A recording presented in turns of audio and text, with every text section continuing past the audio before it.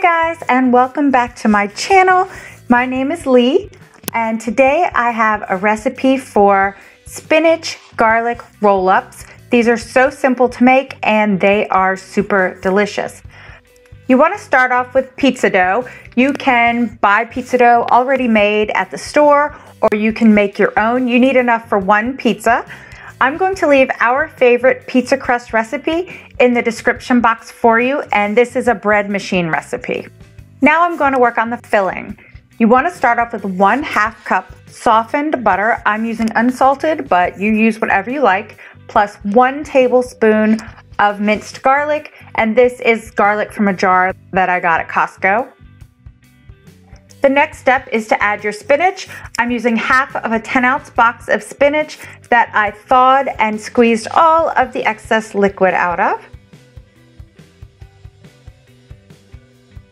Now I'm just going to stir that up, and actually it's not stirring up that well. I don't think the butter was softened enough, so I'm going to pop it into the microwave for a couple of seconds and see if that makes this easier.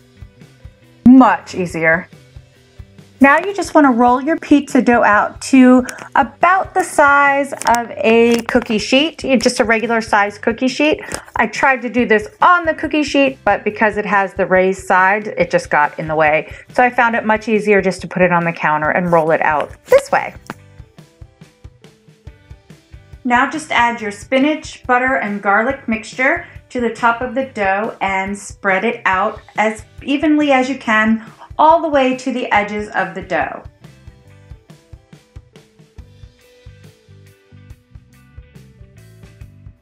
Next, I'm going to sprinkle on some Parmesan cheese. I don't really have a measurement for this, but just pretty lightly sprinkle it across the top of this spinach and butter mixture. Now add 1 1/2 cups of mozzarella cheese to the top of the Parmesan.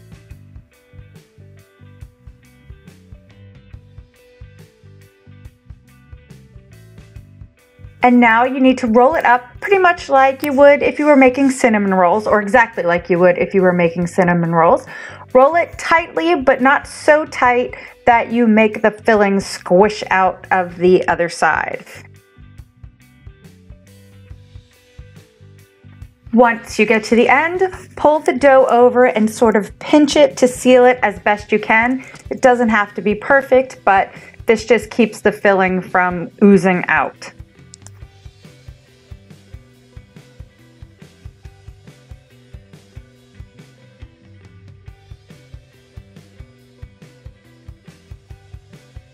Next, I'm going to cut the rolls. You can use dental floss like I'm going to be doing, or you need a really sharp knife. I have way too much dental floss here, but it'll still do the trick. So with the dental floss, you just want to slide it under, if it'll slide under, and then just cross it and pull, and you get perfect rolls every time. This works the same with cinnamon rolls as well, and just place those in the pan.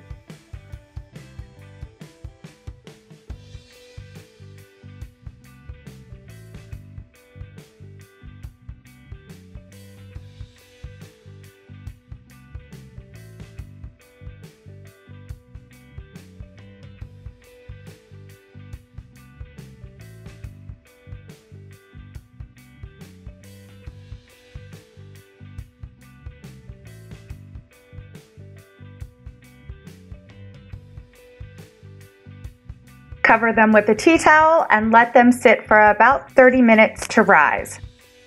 Once the 30 minutes is up, you want to put them in a 350-degree oven, anywhere from 25 to 35 minutes.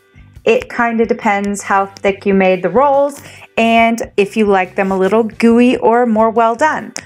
So I'm going to pop these in the oven, and I will probably cook them for 35 minutes, and I'll show you what they look like when they come out. And here they are, fresh from the oven. My kids love these. These will be gone in no time. And as I thought, I did bake these for the full 35 minutes. They probably could have stayed in a little longer even, and they would have been just fine.